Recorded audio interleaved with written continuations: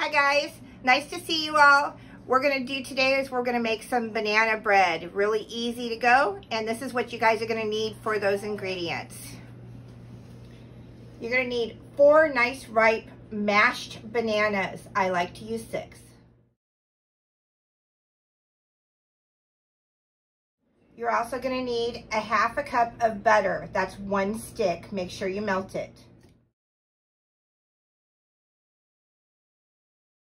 You're also going to need a 1/2 cup of regular sugar, a 1/2 cup of packed brown sugar. Make sure you pack it real good so you can break it all up when you put it in your recipe.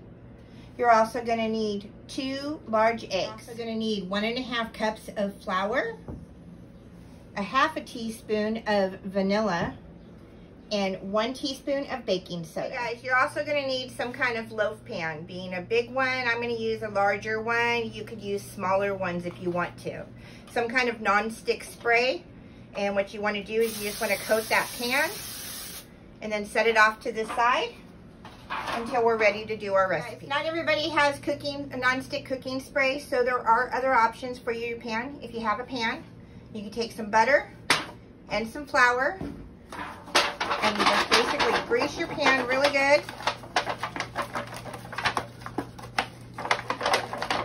Make sure you coat it inside and out. This might be where you're going to get kind of messy. Just make sure you get it all greased out.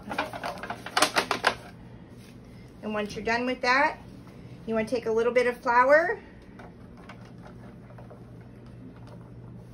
and you want to kind of get it all around the edges. Tap it out, and you have a greased pan. We're gonna start off.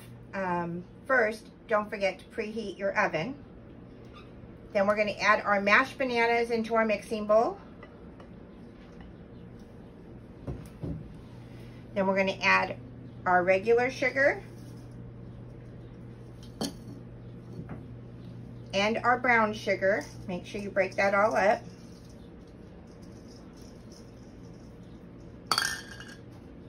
And we're going to mix that until it's mixed really well. Okay, next you're going to add in your eggs. And then you're going to mix that really well. Also, don't forget to add in your melted butter. You're going to put in your 1/2 teaspoon of vanilla.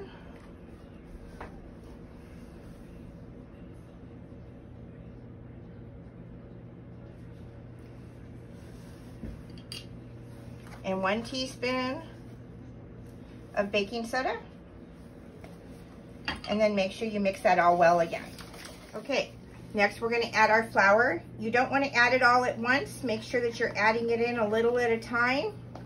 Mix it in there.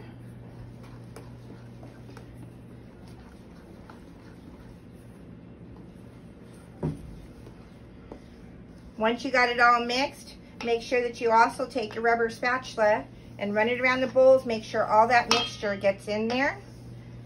When you're finished mixing, this is when you want to add any kind of extras to your banana bread. If you want chopped nuts or anything else, this is now when you want to do that. Guys, now that everything's all mixed together, I'm not adding nuts to mine. You're going to make sure that you have your greased pan, and you're going to pour that all in.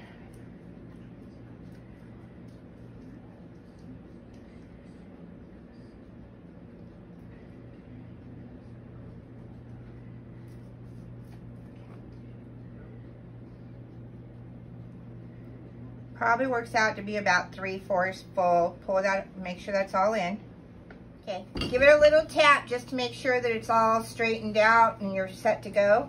And then you're gonna take it, and we're gonna come over here to the oven. Please be careful.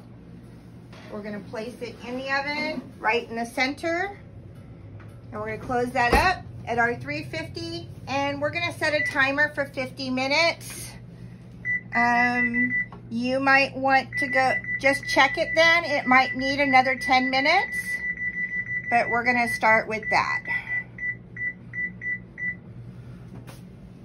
Hey guys, so our 50 minutes are up, and I checked the oven and our bread wasn't ready yet, so I added another 10 minutes. So you always wanna check it. So we're done with an hour time period. It's looking nice and brown. Remember that the oven's gonna be really hot. You wanna take a toothpick and you wanna poke that toothpick in right in the center, and it comes out clean. Means that our bread is done. So we're gonna take that bread out and we're gonna place it on a cooling rack, and we'll see how it turns out in about 10 minutes. Okay guys, now that your bread should be pretty well cooled, you wanna take it, it should pop right out of the pan, place it onto a plate. Mine's still a little warm, so I'm using a towel. Make some slices into it. Look at that steam come out of there. Looks good. It's gonna be really hot. Okay guys, enjoy making your bread. Have fun, send me pictures. Miss you all, enjoy.